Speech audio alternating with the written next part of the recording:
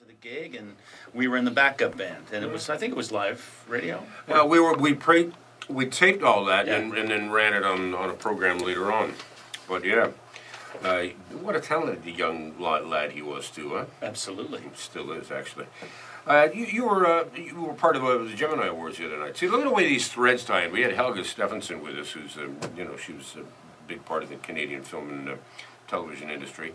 And we're talking about the Gemini Awards, and you were on one of them. Yeah, it was just a couple of nights ago, and I was lucky enough to have a big band. I mean, when do you ever get a big band? You know, 9 horns, 4 rhythm. We had 13-piece with 2 singers. We had Kelly Lee Evans and Deborah Cox singing, and it was like a swinging Bublé-style big band. It was great. It was really a lot of fun. Yeah, I sort of miss those days. Well, not sort of. I mean, I love big bands. Yeah. I mean, used to go watch the Boss Brass all the time, and it just there's nothing like when those horns start blaring, and it's just wow. That's why it's so important when artists like Michael Bublé and Diana Krall and Natalie Cole and all that stuff keep that music alive, because believe it or not, there's an infrastructure of extremely talented guys in Los Angeles, in New York, in Toronto that know how to make that music.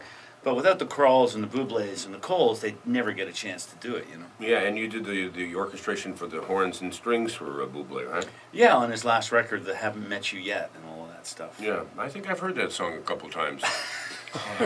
On my way in. Yeah. Well, what's it like working with him? I met him very briefly years ago.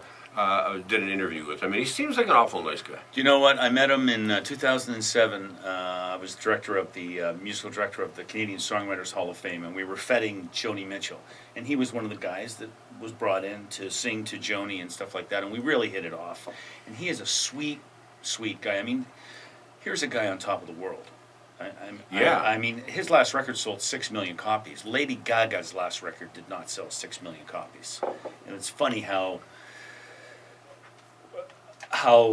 Gaga would get the media and Bublé wouldn't, but I mean, he's a sweet guy. Bublé's got to wear a suit made of meat, or maybe he could do it out of fish for all the vegetarians. Yeah. Hey, Mike, nice suit. Yeah, no, I know what you're saying. Well, we had Ian Thomas on a number of months ago, and he was talking about who I used to play with many, many years ago. What a wonderful, wonderful man. Yeah. What a funny man too. He is. He said nowadays he says you can't. Nobody wants to see it unless you come on dressed as like a flower or with meat or whatever. That's right. Like he was talking about, was it Pink or somebody there a couple of years ago? Who was that? Hanging upside down on a trapeze at the Grammys. Yeah. Yeah. And who came out in the egg? Was that Gaga? That was Lady Gaga? It must have been. And who wore that really disgusting outfit a number of years ago? A big floral kind of chiffon thing. You remember that? I don't. Maybe it was a bad batch that night. that was on fashion TV. Yeah, that's right. What are your beginnings, musical beginnings? How did you find yourself into this extremely satisfying career of yours? There was no musicians in my family at all. I just kind of gravitated towards it, and I started as a player, and I was just scrabbling around, just like everybody else. But in 1980, David Clayton Thomas called me from Caracas and said, "Would you like to join Blood, Sweat, and Tears?" And I said, "Let me think about it." Yeah, sure.